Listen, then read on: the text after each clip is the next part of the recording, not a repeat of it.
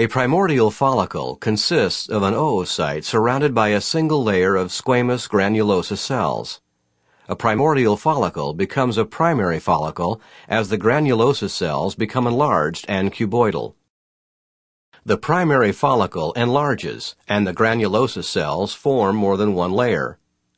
The zona pellucida forms around the oocyte.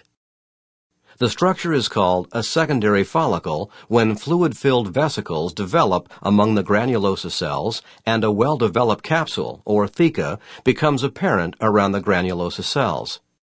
The theca possesses internal and external layers. The structure is called a mature follicle when the fluid-filled vesicles form a single antrum.